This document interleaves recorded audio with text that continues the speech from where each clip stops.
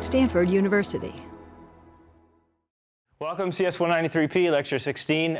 Today we're going to talk about a subject that's dear and near to my heart, which is audio and video playback as well. So we're going to get into some APIs there. We're not going to talk about web content. I guess I didn't update that slide. And but we're going to talk a little bit about settings and how to add application settings into the Settings app for your app. We'll just talk about the announcements. So the announcements for this week, first things first, Paparazzi 4 is due this Friday, 11:59 p.m., so make sure it's done. Any questions about Paparazzi 4 before we move on? So as you know, you're going to need to, hopefully everybody's read the assignment at least, you're going to need to integrate address book into this. And threading. Threading is going to be a big part of it as well. And we've asked you to build your own feature into there. So come up with something that's appropriate to you. It doesn't have to be very in-depth. It just needs to be something unique. Use something from WebKit and show us how you're using it, and point it out in your assignment. So, sorry, not WebKit, UIKit. Sorry, something from UIKit. You could, for example, a web view. I think that's where I got my head backwards. You could use video or audio if that makes sense to you. What if you do something like extending the Flickr API and it's not specifically involving UIKit? Is that fine? If it's a cool feature for your app, then I would encourage you to go for it. Yeah. So, OK. So next assignment actually is that your final project proposals. Hopefully you have all received feedback. If you haven't, please let us know. We think we've sent them all out. We've got about 2.5 weeks left before those are all due, so they need to be ready.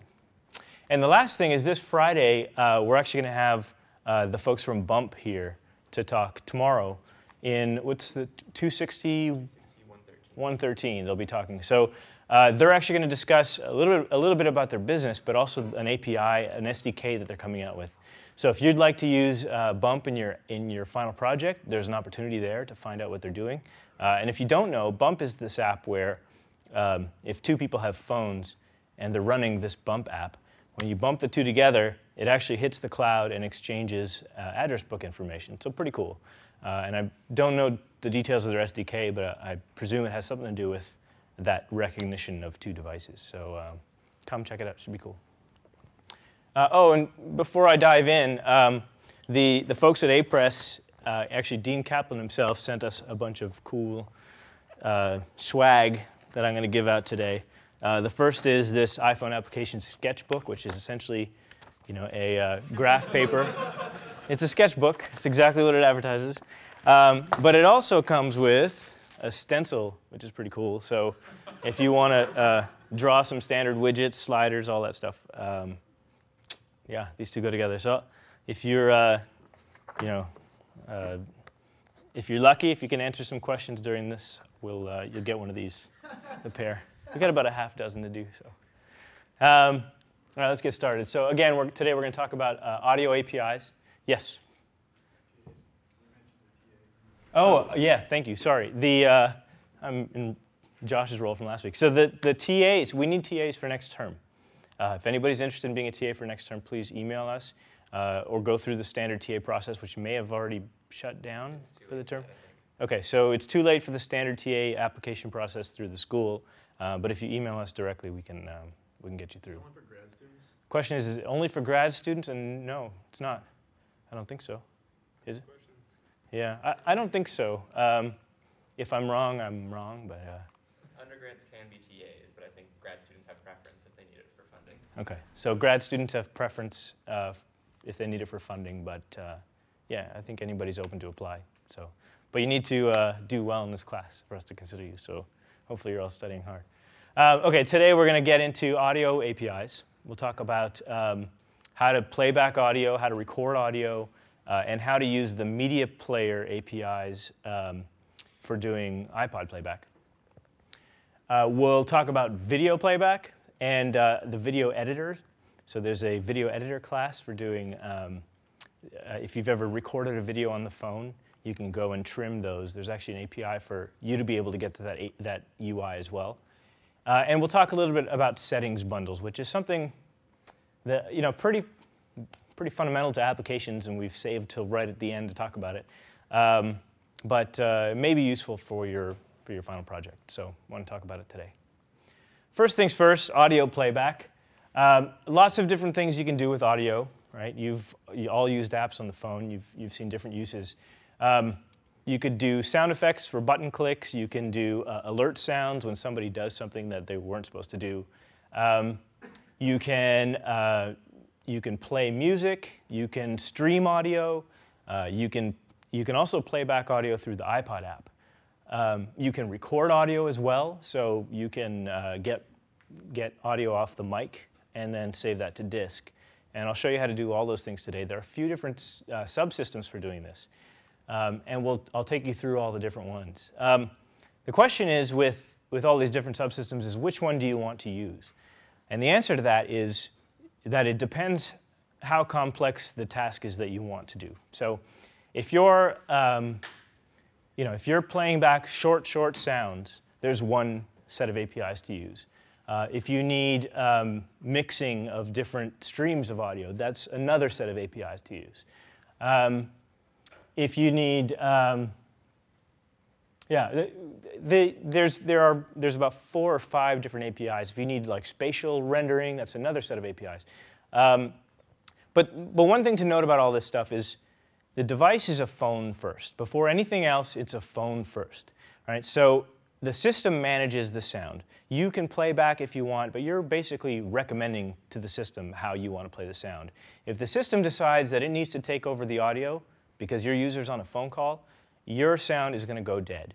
And I'm going to show you how to respond to those kinds of notifications to make sure that you do the right thing. Right? So let's get into that. Few different, under the hood, there's a very important technology at play here, which is called core audio. Now, core audio it's the same audio processing that happens on the desktop. So as many of you may know, if you go to any or most major recording studios use Mac to do their processing. A lot of the high-end, most of the high-end audio processing and applications for the Mac are actually based on core audio. And it's a very flexible, very powerful set of APIs. Now, on top of core audio, there are a few different levels of abstraction. For very easy-to-use sound processing, you have the system sound APIs. For a little more Objective-C friendly, there's a simple API called the AV Audio Player, and that's great for playing songs, for example. And now lower level, there are 3 that we're going to get into. One is the Audio Cue APIs, which come from the Audio Toolbox. And Audio Toolbox has some other tools in there for doing file parsing and stuff like that. There's audio units themselves. So audio units are these node-based processing engines, kind of the core of core audio. And then there's OpenAL, which is an open standard, just like OpenGL, which I'm sure you've all heard of. OpenGL used for rendering video in a standard way across devices. There's OpenAL for doing spatial rendering of audio. So now, to decide which of these you want to use, you have to know a little bit about each one and what the properties are of each. So we'll start with the System Sound API. Okay? If you want to play some short sounds, we're talking about user interface sounds here, less than 5 seconds each. The System Sound API is what you want to use. Now, it doesn't provide things like looping. Okay? So you can't have a loop as a background in a game and have that be a System Sound API. There's no volume control. The volume is completely dictated by the system volume that the user has set when they go up and down on the toggle switch for the volume. It plays back immediately. There's no scheduling of these sounds. So if you say, play this chirp sound, it's going to play right away. In fact, if you say play this chirp sound and it's in the middle of playing another chirp sound, it's going to interrupt the existing chirp sound, the one that's playing right now, and it's going to play it again. So it's very immediate sounds is what we're going for. And there are only a couple of formats that it supports. It doesn't do any highly compressed formats. We're talking about AIFF and WAV and CAF. So these are uncompressed PCM formats, and PCM just means essentially uncompressed, right? Okay, so how do you play with the system sound APIs? Well, the first thing you do is you have to register your sound and get a sound ID back. Then you can take that ID and you can play the sound, and you can, if you want, get a callback for that sound ID when it's done playing. Here's how you do it. Let's say you have a URL, you know where your sound is as part of your bundle. You call this audio services, create system sound ID, and you pass in the URL, and it will return to you, I believe it's an int32, but it's the system sound ID type that you'll get back. Then when you want to play it, you pass that ID down to audio services play system sound, and you're done. When you're done with that sound, so you may want to keep that sound around for a little while. Let's say you have this alert that you play often. You may just want one of these. You can keep it around for the duration of your app. But when you want to dispose of it, when you want to move on, you can have several of these existing at the same time. But when you want to clean up, because we're all good citizens, you're going to call audio services dispose system sound ID. And also memory warnings, which you've heard us preach quite often. Because these are pieces of data that you can get back at any time, the URLs tend to be from your bundles, then we would encourage that you dispose the sound as soon as you get a memory warning, and then just recreate it when you need it again. This is also how you do vibration. So on the phone, there's a vibrator. If you toggle the ringer switch, you'll feel it. If you mute your audio and you get a phone call, you'll feel it. You can actually trigger this programmatically as well. The vibrator has a system sound ID of its own. And you pass that in, it's system-wide.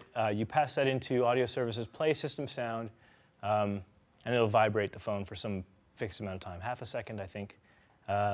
Maybe more, maybe 0.75 or something like that. But if you want to do, if you're making a game and you want the phone to vibrate because they just ran into an enemy or something like that, then this is how to get that physical feedback to the user. Now, not all sounds are AIFF and WAVE, and there are tons of audio tools on the market. There's actually there's a command line one that comes with the Mac that would help you convert any sounds you want to AIFF and WAVE. And it's AF convert, supports a bunch of input and output files formats. If you do user bin AF convert -H, it should tell you all the arguments that you can use. Or the man page will work as well. But it'll help you convert any of your sounds to system sounds so you can include into your app. So here's an example. AF convert -F means that it wants AIFF. -D means it wants an int16. The BEI16 is an int16 format. Input MP3, so it takes an MP3 in this case and generates the AIFF on the way out. Okay, so that's the system sound API. Pretty simple, not too powerful, but not intended to be. When we go a step further down the path of complexity, we look at the AV audio player. An AV audio player, it will take longer sounds. It basically takes a URL and it'll play that. And you can have several of them running at the same time. It can be files that are stored on disk or in memory. It'll actually, if you have something that's on disk, it'll actually stream that off the disk for you in an efficient manner as it needs it. You can do transport controls on it, so play, seek, pause. You can get metering information. So if you want to throw up audio level meters, right? You're generating some sound. Sorry, you're playing some sound, and you want to show like the amplitude going up and down. You actually get, I think it's callbacks for the metering information. Again, you can play several of them together. It's Cocoa APIs, so all stuff you're familiar with by now. And it supports a lot of different formats. So the audio file API is something that is part of the audio toolbox, and I'll talk about audio toolbox in a moment. But the audio file API has built-in support for a couple dozen different audio formats. And anything that supports is supported by AV Audio Player. Here's an example. So if I have a path in my bundle that's let's say a piece of music. I call path a resource. I turn that into a URL, stuff we've seen before. But when I want to initialize the player, I say init with contents of URL. I allocate and then init with contents of URL, and I have an AV audio player. Now I can start playback. I can pause playback. I can change the current time of playback, and we'll see a demo of this in a moment. And again, you can actually set yourself as the delegate for the audio player. So the delegate methods that will come back are, it'll tell you when playback is done. It'll tell you when playback stopped. It'll tell you when there are decode errors. So if there's like a poorly encoded MP3 that for some reason it just can't parse, it'll tell you about that as well. And it'll also give you these delegate callbacks for interruptions. So if you get a phone call, remember I said the system is who really owns the audio here. If it interrupts your audio, it will tell you. So if you get a phone call in the middle of the song that you're playing, it'll tell you. And you can choose at that time to pause playback, and then it'll tell you when the interruption is done, and then you can resume playback, which might be a little more elegant than just letting it, if you don't respond to them, I think it'll just keep playing. It'll actually be silenced, but it'll keep playing, so your time will have moved. And actually, if you think about, if you ever play a podcast or an audiobook on the phone, and a phone call comes in, you want that thing to stop, right? Because if I lose 5 minutes in an audiobook and then I have to seek back and forth to find it's a pain in the butt. So respond to these interruptions. Yeah. So audio sessions. We've already had some questions on the forums about this, but there are different ways that your application can deal with audio. Okay. You may want to play audio even though the ringer switch is off. You may want right.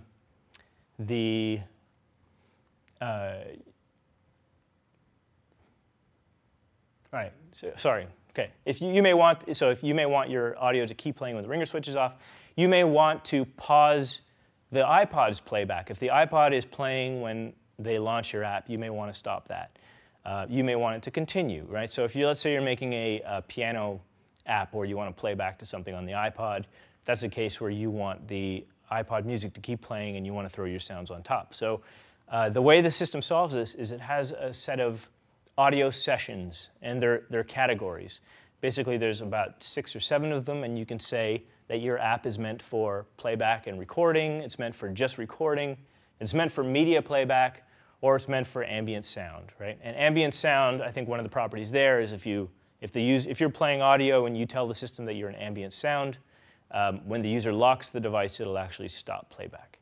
So yeah, a few different ways to do that. Take a look at the enum for audio sessions. And if you're doing any audio, especially in your final project, take a look at those, because you'll want to specify one or you'll get the behavior that you don't want. So we'll do a little demo. Oh, right, default sessions. So right, one other thing to say here about sessions is you can actually customize them any way you want, and there are a few different properties that you can set up. But there are a few default sessions that you can go with. You can tell the system to mute other sounds when you play yours. Right? Again, so if the iPod is playing, you may want it to mute when you start playing. So you can tell it specifically to respect or not respect the mute switch. And then the ambient example I gave is a case where they say, yes, mute the audio when the user locks the device. So yeah, take a look at those. Yeah? What's an example of when you would not want to respect the mute switch? Question is, what's an example of when you may not want to respect the mute switch? Well, that's your policy decision, right? So if you have, you may have seen some games, they keep playing audio even though the ringer switch is off, right? Yeah, I don't know.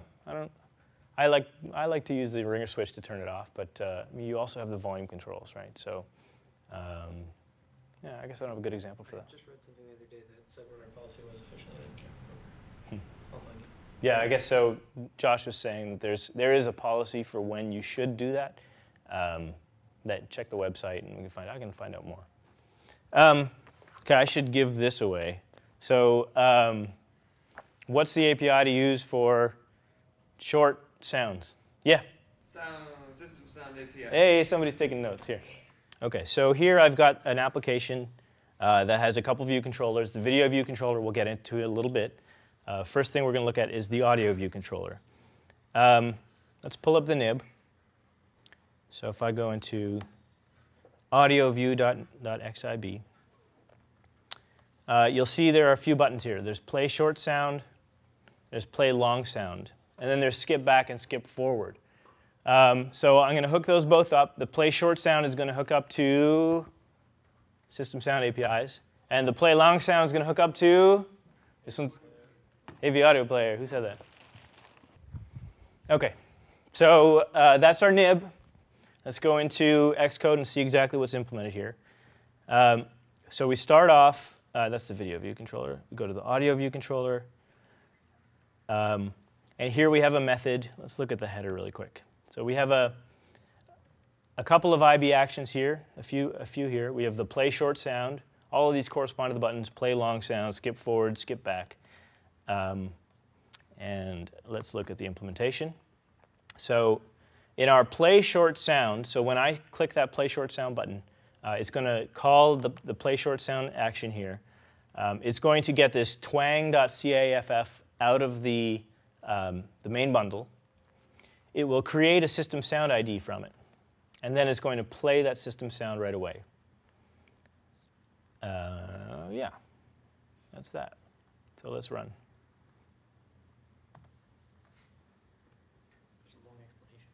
Oh yeah? You can give me the brief and I'll fill up people in. So we have the policy for when you should and should not play audio during the ringer switch. So we're going to find that out for you. Okay, so here I'm going to play the short sound. All right, and you just hear it once. Okay. Now when I play it several times in a row, you actually hear it interrupts the previous time that it plays and starts it playing back immediately. Right? It's going to be a cool hip-hop sound. Anyway, I can't rap. What's the why CAFF? I've never heard of that format. Question is why CAFF? I don't know. I don't know why, but I have a love for AIFF. I don't know why. It's just a preference, I think. No, but what is CAFF? I've never heard of that. Yeah, I don't know what CAFF is, or what the difference is between that and AIFF. I know AIFF in a wave, I believe, is an endian swap. I'm not sure what the difference is with CAFF. Okay, so that's the short sound. That's the system sound API. Do you want to jump in on the ringer switch? All right, here. Josh is going to tell us about why we need to use, why you might want to play audio when your ringer switch is turned off.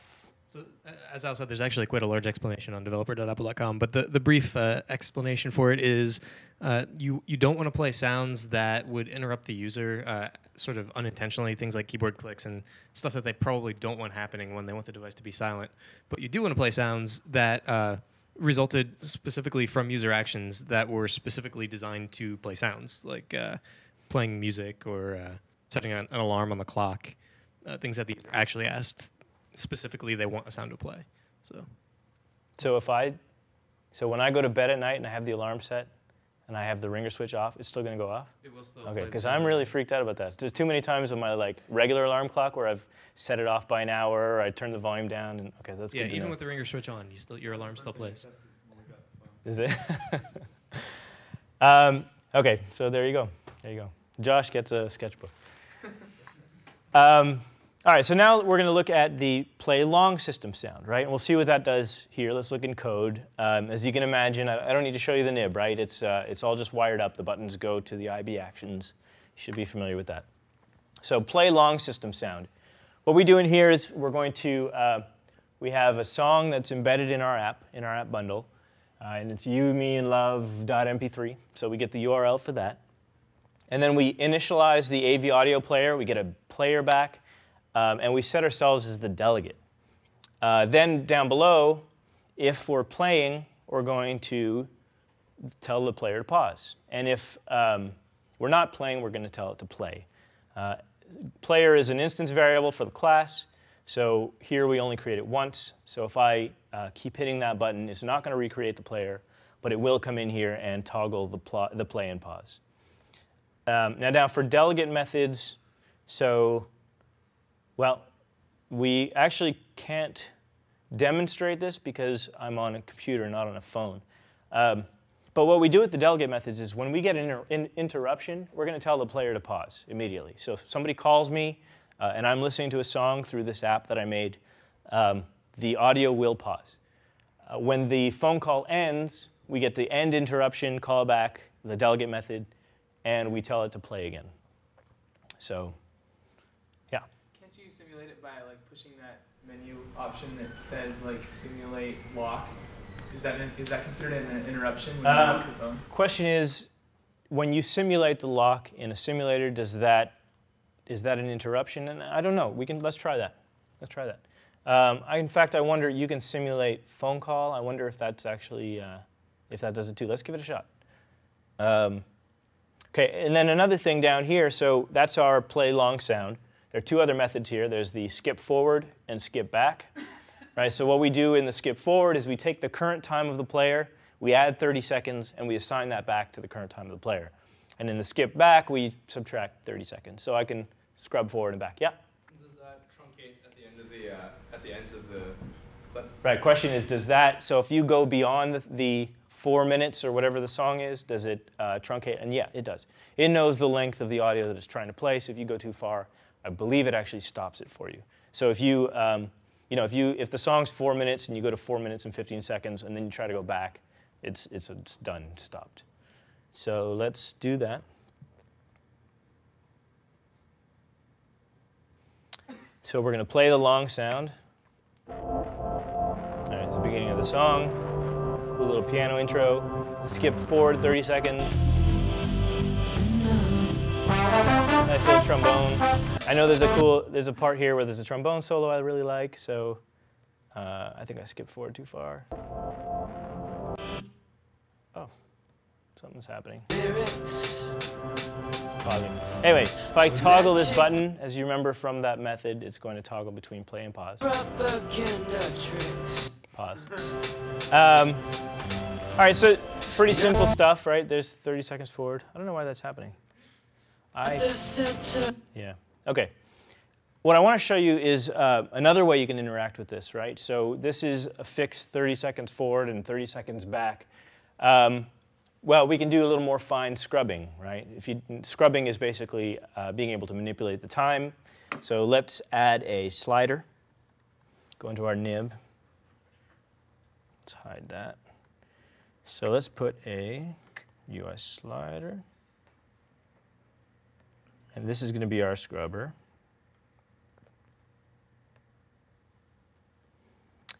Now we'll go back to here. We'll say, we'll add a new action, which is IB action scrub. And we're going to take the sender. Right? We're going to know that the sender is a slider, conveniently. And it's OK to make that assumption. If you know that you have one view that's calling an IB action, it's OK to know that that's a slider. So UI slider equals, we're going to cast the sender, slider, sender.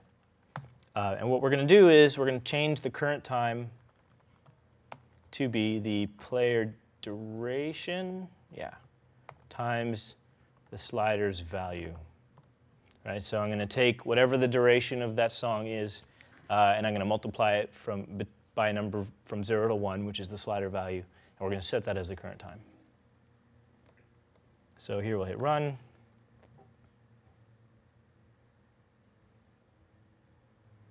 I'm going to play. Oh, why is that not showing up?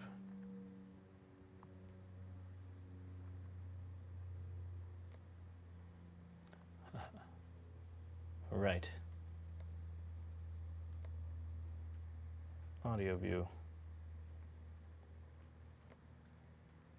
Strange.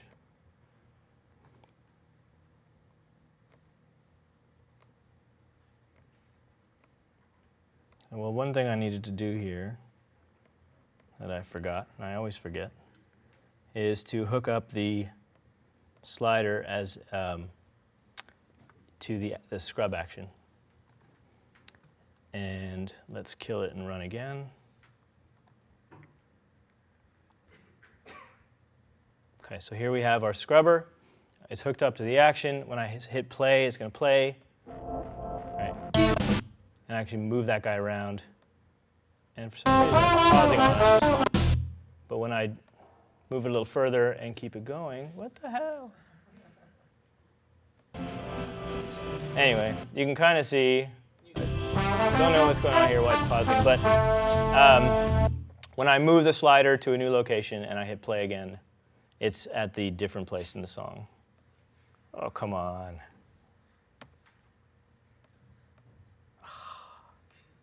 Problem with the simulator, clearly. Of course. Yeah, it's a problem with the simulator.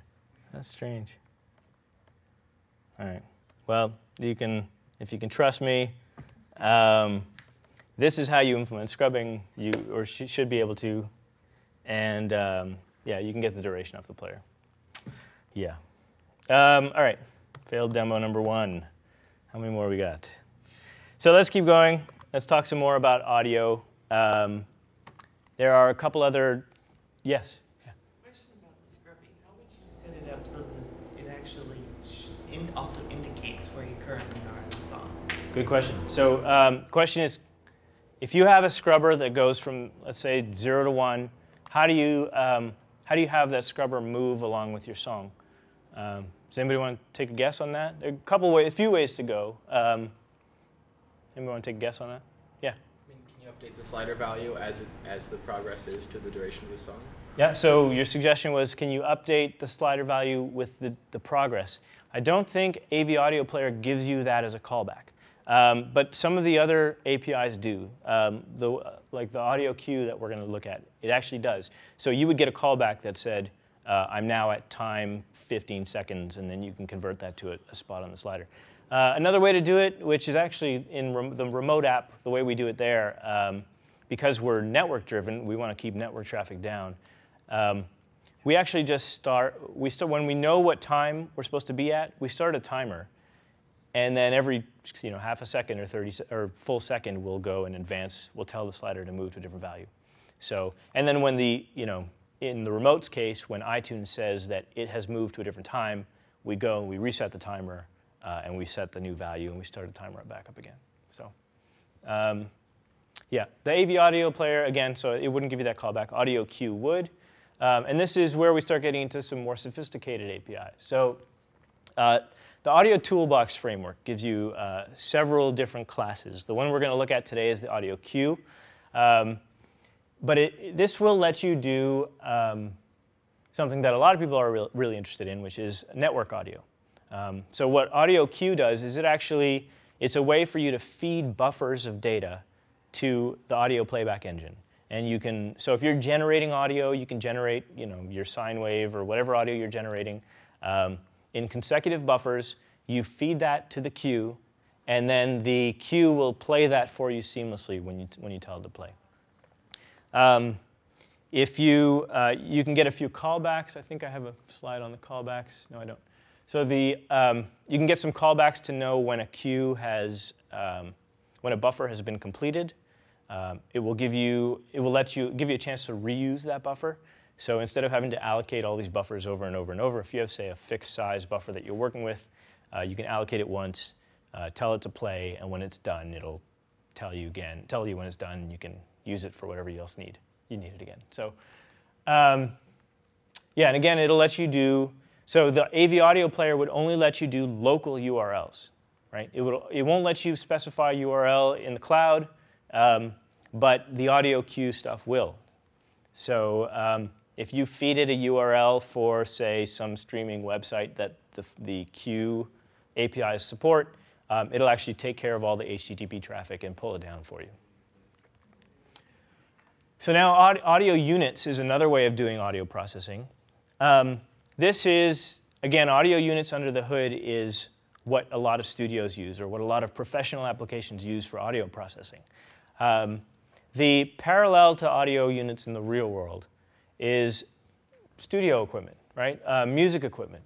If you've ever been into a studio or if you've ever seen how these things are hooked up, it's several different boxes, right? Each one, like you have an effects processor, you have a synthesizer, you have a reverb. You hook all those together. You can have several of those.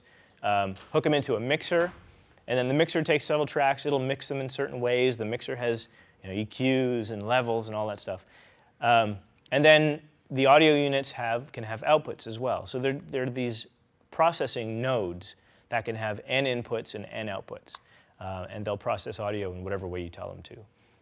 So as an example, I could take an audio input unit, which I'm going to feed buffers to, and then I can pass it to a reverb unit. And that reverb unit can feed into a mixer, and that mixer can take 2 inputs. And on the other input, it takes, let's say, input from the microphone. And then you're going to add an echo unit to that and feed that into the mixer. So you have what you just built there with those audio units is microphone effects processing engine. If you've ever seen like the T-Pain app, that's done through audio units. I believe they wrote their own audio unit for doing the auto-tune. Right? Everybody knows what auto-tune is because you hear it on the radio every day. That's down at the audio unit level. That's how they do that stuff. So again, very powerful, and this is what the studios use. So this is really useful if you want to do DSP. The last one I want to talk about here is OpenAL. So again, OpenGL is all about rendering 3D, right? You specify objects, and the objects have points and shapes and textures.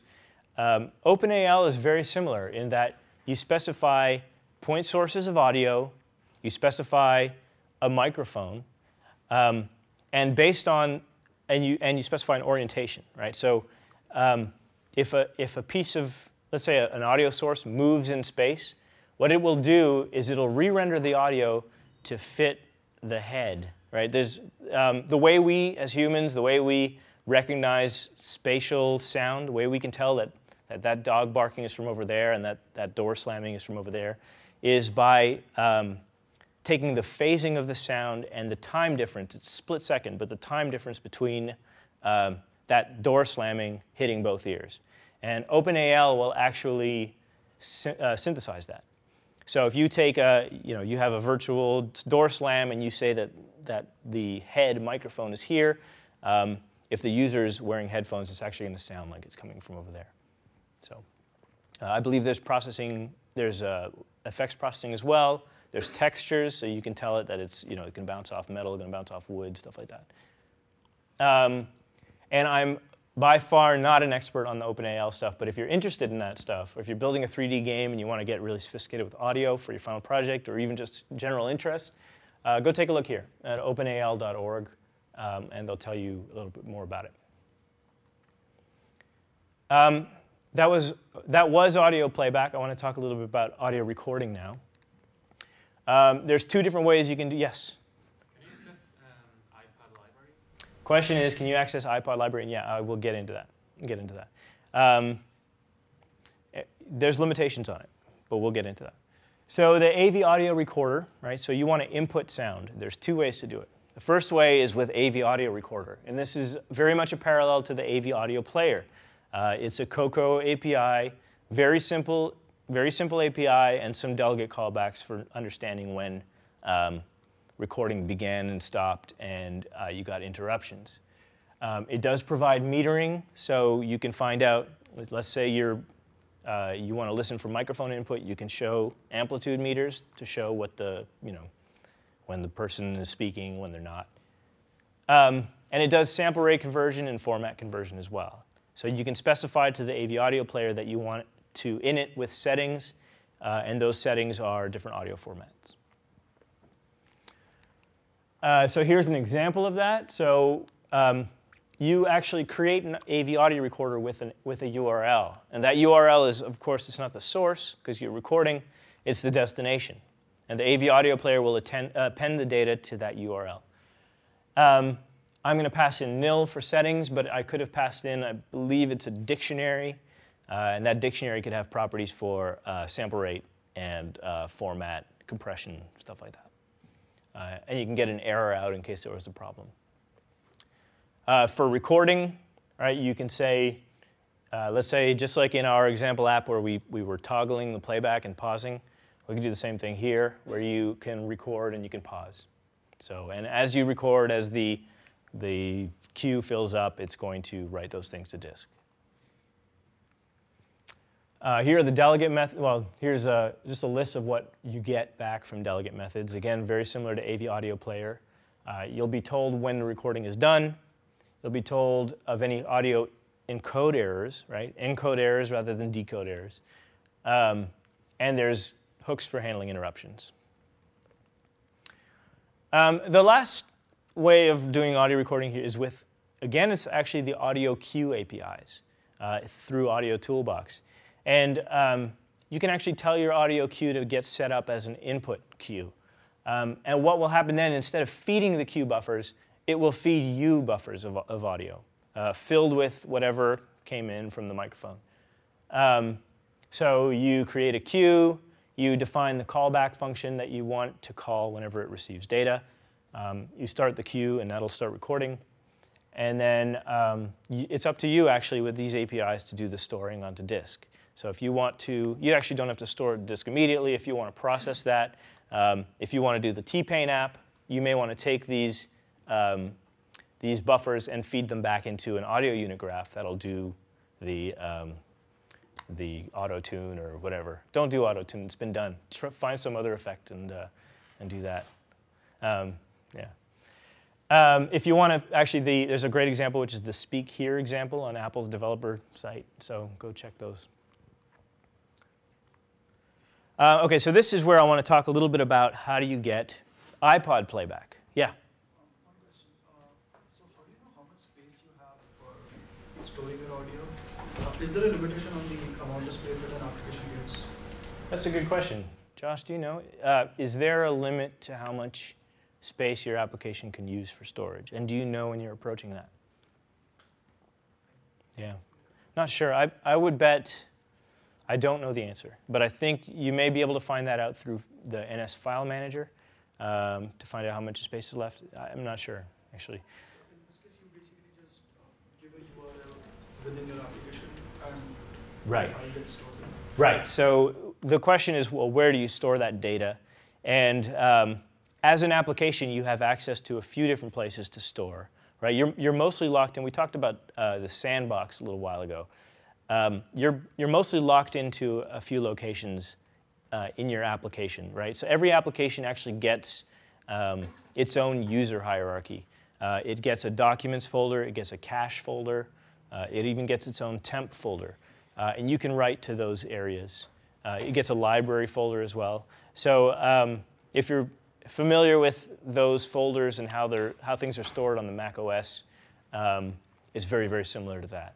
But it's all within your application. So if you're, let's say you're recording, that actually also means that you can't record something and have another application use that recording, right? So you're limited that way. But any other questions about recording or playback? Okay. So the media player APIs, media player framework. This is how you get the iPod to play back music. So you have access to the entire iPod music library. Audiobooks, music, podcasts, I think those are the three types. And you have access to play back those items. You don't have access to get the data for those items. And if you think, part of the restrictions here is that some of that music may be DRM'd. Now, sure, Apple got rid of DRM middle of last year, but some of that data is not accessible. And of course, they don't want applications going and ripping files. So you have access to the library insofar as you can tell the iPod application to play it for you. And as we talked about with the audio session categories, the iPod can play in the background for your app. So if you're building that music player app, the piano player app where you're going to play on top of it, you can have the user in your application go and pick a song, and then you can generate your sounds on top of it. There are a couple different ways to get to this. One is through a very simple view. I think it's a view controller, the MP Media Picker controller, which you would pop up as, say, a modal view, and that will actually automatically be configured to have the user's library there for you. And then when the user picks one or more songs, it'll call you back, and you can do whatever you want with those. If you want deeper access, let's say you wanted to build your own application that does custom filtering of the iPod app. I know there's actually a former student of this class built an app that basically it was an iPod app, but only for albums, only for music that you had entire albums for. So kind of interesting. Or I think it was maybe 5 tracks or more per album. And they didn't show you any tracks that had fewer than 5 tracks for that album, if that makes any sense. The way you would do that is through the query API. So the media player framework gives you ways to query the database. Here's the MP Media Picker controller first. So you can initialize it with, here are the different media types you can use: music, podcast, audiobooks. And I'm pretty sure this is a UI view controller. You can actually get that and put it in present it modally, right? As we talked about, either you can put it in a navigation controller, or you can just say modal view controller, or present, something like that. You can specify whether you want it to allow the user to pick multiple items. And if you say no, then the first thing they pick is going to close it, and you get a callback. If they say yes, then they can choose several items, and it may have check marks or something next to it. And you can also provide a prompt. So actually, this must already be embedded in a modal view controller, but you can allow it to prompt in the nav controller. And the delegate methods, well, you can know when the user hit cancel, and you can know what they picked if they actually successfully went through. And what it actually returns is an MP media item collection, which we'll see in a moment. In fact, we'll see right now. A MP media item collection is a set, it's an array of MP media items. Okay? MP media items are tracked, we'll look at that in a second. But MP media item collection is actually also used to represent playlists. So you can ask the library for playlists, and that's a bunch of MP media item collections. You can ask it for albums, and that's a collection. And here are some properties on it. So you can get a collection, and you can get the items off of that, and it'll return you an array. You can ask for the count. You can ask for something called the representative item. And if you have, let's say you get a playlist that's a Genius playlist. The representative item would be the song that was used to create that Genius playlist. If you had any other kinds of collections, I think for an album it might return the first item. For a playlist it might return the first item. But there's some smarts in there to know what is the MP media item that represents this collection. And MP media item collection, because it's an array of types of MP media items, may have one or more types. So it'll return this enum to you. It's actually a bit field mask. An MP media item, well, this is, it's a property-based, there are only 2 method calls on it. One is can filter by property. So you can ask it, are you able to filter by artist? And then you can also say, you can get, I think so there's can filter by property, and then there's value for property. So there are several strings you can use. You could say value for property, MP media item type artist, MP media item type title. There's several lyrics, right? You can get the lyrics off of a song. Yes? Is that metadata just gettable, or can you also set it? I believe, so the question is that gettable or settable, and I think it's just gettable.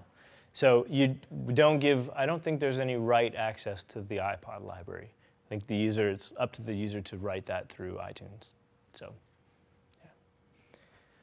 yeah. All right, so here are different classes that are available in the media player framework. There's the MP media library, which represents your entire library. There's the query, the predicate, and the property predicate, which allows you to, you can build predicates and then query for that. So if you want all Lady Gaga songs that are greater than 3 minutes, you can build that. In fact, maybe you can query the lyrics for, anyway. And then MP media item artwork, you can get the artwork from a media item as well. All right, so that's it for audio. I'm going to move on to video now, unless there's any questions before I do. Yeah? For something where you want it to be like playing live, like what's the, but you also want to do some audio processing, how fast is the feedback? Okay, so question is for if you want to do some audio processing and live playback, what kind of time, what kind of latency do you get? And the audio unit stuff and the audio queue stuff lets you specify your buffer size. And if you think about how these things are processed, so you have to fill a buffer before you can pass it to the queue, right? So, and you only have to be one buffer behind at a time. I mean, so as long as you have another buffer there by the time that the first one's done playing, you're fine. So if you take, on the Mac, it's pretty standard for people to use 512 samples in a buffer, which at 44.1, I think, 44.1 kilohertz is about 11 milliseconds. So if you have, if you use a small buffer size like that, which is a reasonable buffer size, you're looking at 10, 11 milliseconds for latency. So 10, 11 milliseconds is in the range of not noticeable. When you start going up to 20, 25 milliseconds, people can tell. Like it just sounds a little bit off, right? If you think about video, right? If audio is off by a frame, people can usually tell a little bit. If it's off by 2, 3 frames, now we're talking 90 milliseconds, and it just looks wrong. So video playback. Lots of reasons you might want to play video in your app, right? You may want to provide a cutscene for an animation. There's a game called Crash Race Car or something like that, where when you finish the race, it'll pan the OpenGL over to a specific view and then show an actual video animation that it created that seamlessly transitions to the menu or to the next scene. You can stream content from websites. So let's say you're making the Olympics app, and you want to stream video that's on your website. You can do that. Or you may want to play local movies, right? So yeah, that's pretty self-explanatory. A few restrictions on the video, right? The video on an iPhone is not embedded in a view.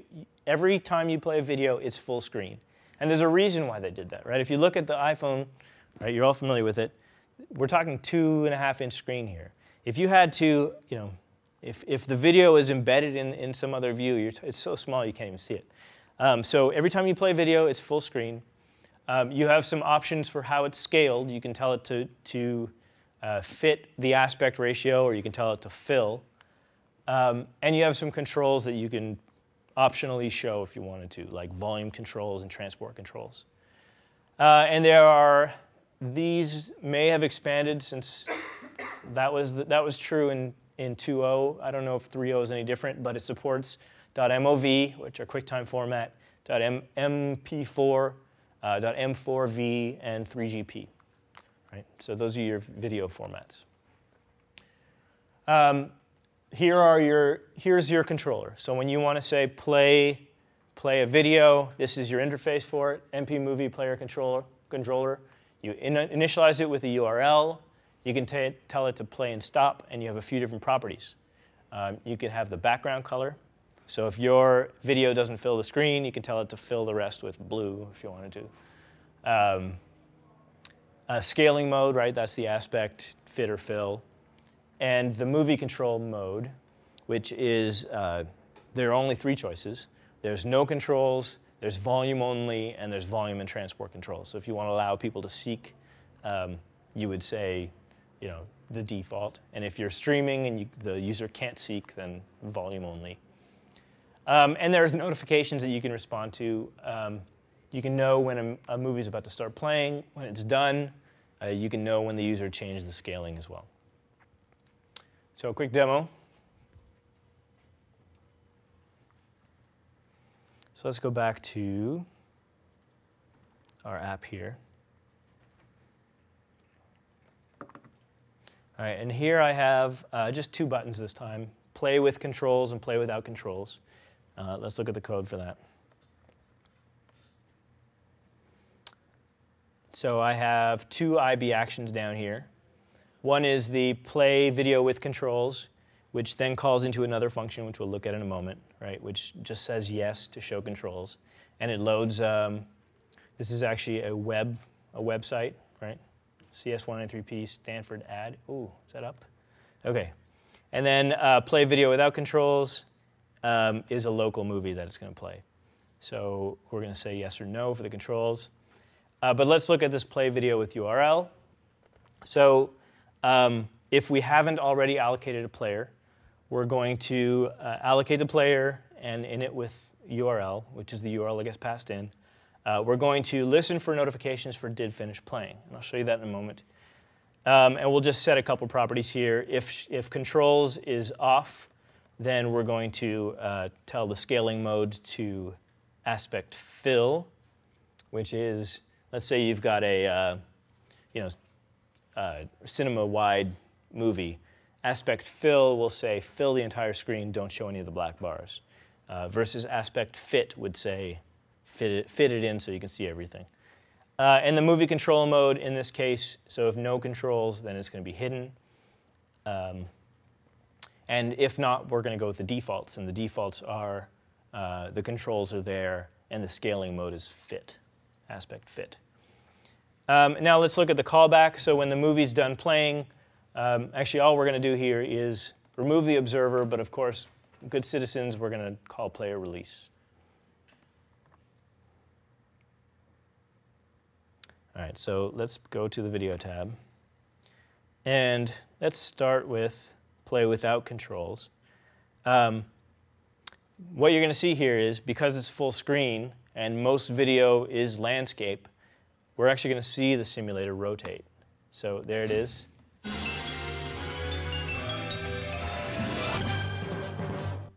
Right, let's do it again.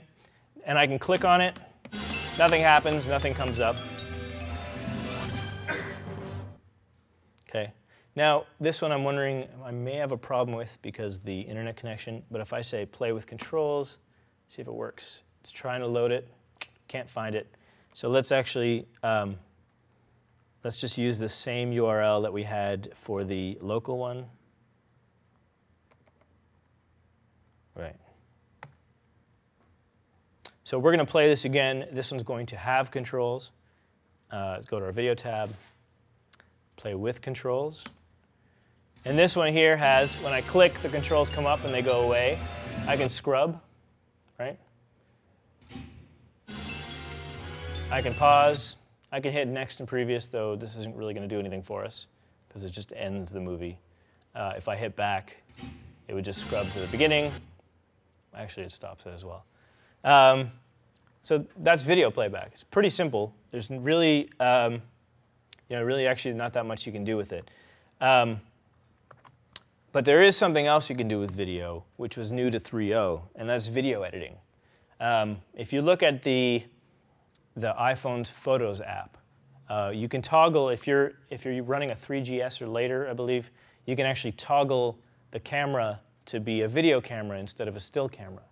And if you do that, once you've recorded your clip, it'll actually give you this touch API for trimming your clips. Pretty cool. It means you're out water skiing and you're filming your friend and they take a spill and you want to post it on YouTube. Right there, as you're filming it, you can trim it back to just the spill and post that online. So API for this is pretty simple. So why would you do it? Well, maybe you want to post to YouTube, right? Maybe you want people to be able to record and post. Or maybe you want to make a video editor. And I haven't seen anybody do a good job. I have heard there's a video editor that's pretty cool. I haven't played with it yet. But they're using this API. And so you use as Josh mentioned last week, we talked about last week, the image picker controller. So you can throw up the camera, and the camera, like the still camera and the video camera APIs are actually identical. I believe there's a flag on the image picker controller to say whether or not it should be video or not. So you record with the image picker controller, and the formats that it can output are the same as playback. So MP4, M4V, etc. Here are your APIs. So you can ask the video controller if it can edit a video at path, right? So let's say let's say you have some video that's, and I don't know, maybe there's some formats it can't support. I'm not sure why this would return no. But you can ask the video editor if it's able to edit a video. Then you can instantiate one. And this is really, it's just a subclass of UI view controller. So you can push it on to your stack just like any other video or any other view controller. You feed it the path. You feed it the maximum duration that you want it to be. And then you just hit go. You push it. And what will come out the other end will depend on the delegate methods. So the user will have all the trimming API that they have with the cameras app. And once they hit save, it'll call you back to save that to disk. And the actual function you use to save escapes me, but it's like UI image video save video at path video or something like that, right? Yeah, it was really, really long. It escapes my mind. But all right, and you can find out when it failed, and you can find out when the user canceled as well. Right, that's actually it for video. Right, there's only those two classes, and of course the UI image picker controller for actually doing the recording. So the last thing I want to talk about is how do you embed application settings into your app? How are we for time? 10 minutes, OK. So applications, as you well know, there's a settings app on the device. And each application can actually register a bundle that becomes its settings in the settings app. The trick with settings is to do it sparingly, right? So you don't want your users flipping back and forth between your application in order to go toggle some settings. In fact, if you look at the way Apple writes their apps, the settings, unless you're talking about mail where there's a lot of configuration, the settings tend to be pretty minimal.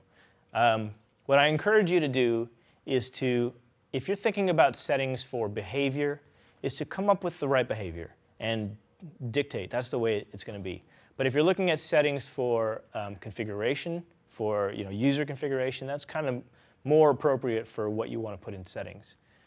Right? Don't put in every switch just because it's available. Maybe you want to do this for debugging. You don't want to do this for shipping apps. Well, how do you build these, right?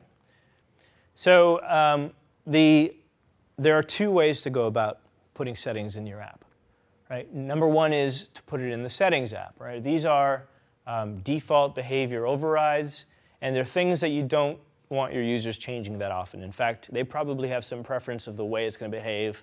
They'll want to set it up once and leave it that way. All right, again, examples are mail account information, right? I'm not going to change my mail accounts frequently. And Safari search, well, do you want Yahoo or do you want Google, right? You choose once, and it's that way until you decide sometime down the road you want to change your mind.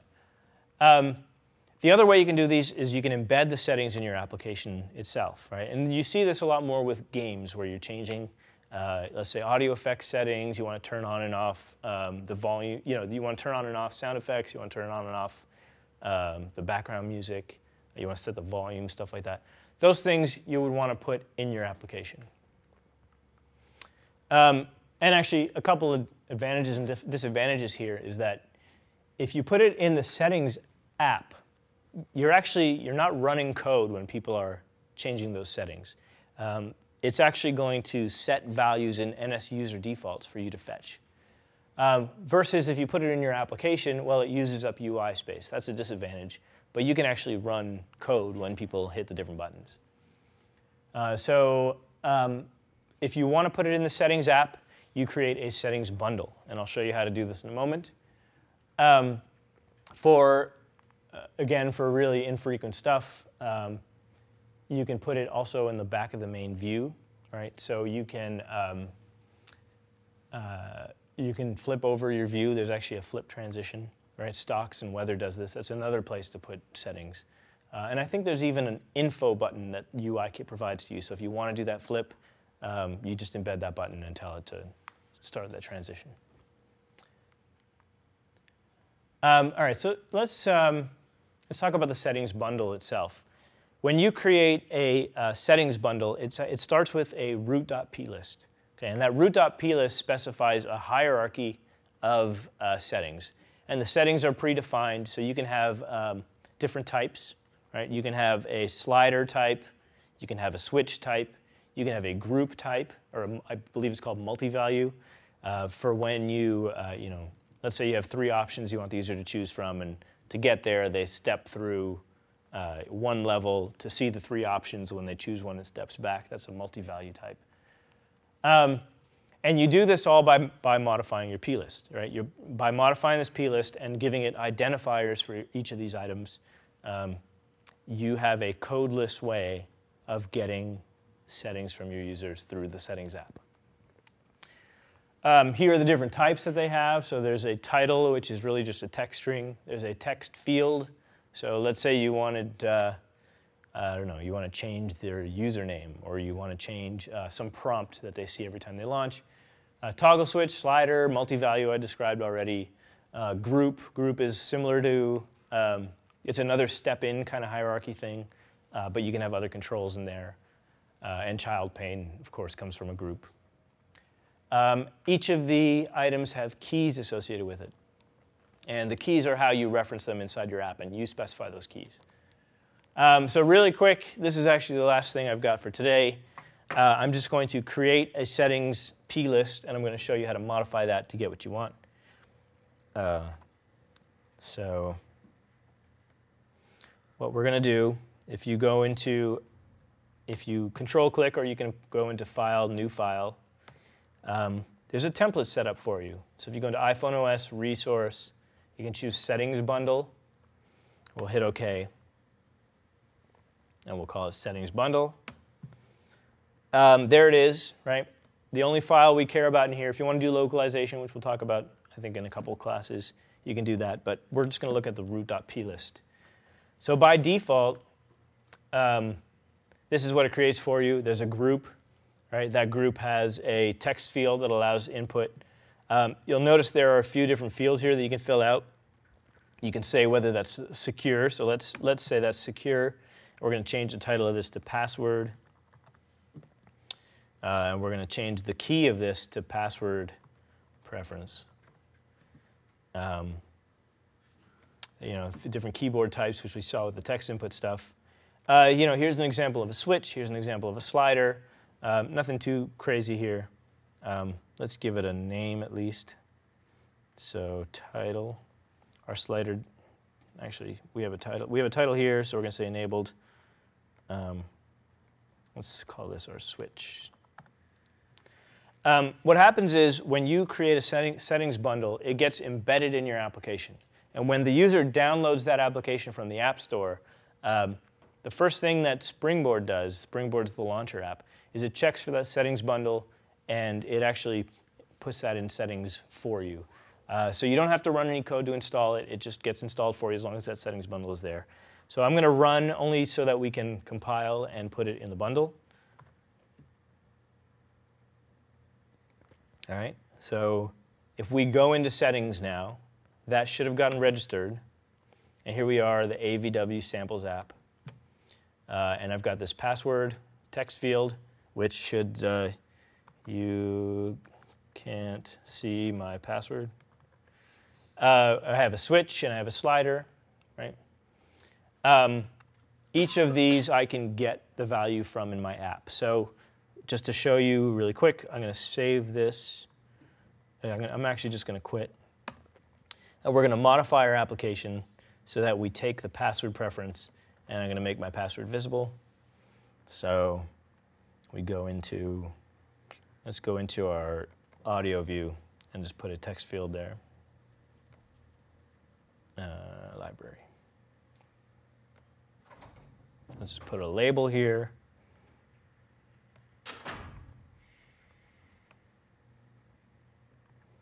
And we'll point to it, and then we'll load the preference, and you'll see what happens. So I'm going to put an IB outlet, UI text, UI label, password field. And what we'll do is in our view did load, we'll get that preference, and we'll just set that as the text. So do I already have a view did load? I don't think so. So view did load. we're going to say, what was it? Password field dot text equals NS user defaults, standard user defaults, and we're going to say string for key, and the key was whatever we specified in the, I think I copied it, password preference, so that string. And let's just run. Actually, I need to hook that up in Interface Builder. Password field. Let's just run. You can't see my password. So yeah, that's it. It's really, when you set up a settings bundle, it's really it's just accessible through NS user bundles. The keys you set up yourself. You can look through the documentation to see what the different types are if you want to find out more about how to build these things. That's it. That's all I got. I still have about a half dozen of these. If anybody wants one, just come up after class. And yeah, thanks. For more, please visit us at stanford.edu.